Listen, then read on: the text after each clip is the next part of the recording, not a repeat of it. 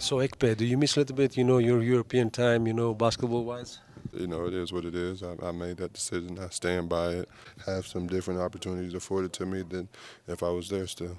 Do you hear from Fenerbahce? You know that this year they're doing a great year. They are Also, I first. mean, Bobby Dixon's my guy. So, yeah, I was just talking to him the other day. But I do keep in touch. I know James just went to Milan as well. The NBA has become, more and more like a more international league. Even in the Utah Jazz, you have seven international players. Do you think that this is the new way that basketball goes?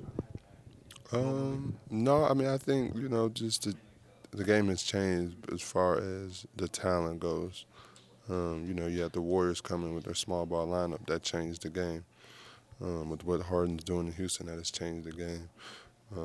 But there's great players all over the world, and it's good to see, them get into the NBA. But I don't think it's just the European brand of basketball that is coming over. I would like to ask you also your opinion about Giannis Antetokounmpo and his evolution as an He's MVP. been great.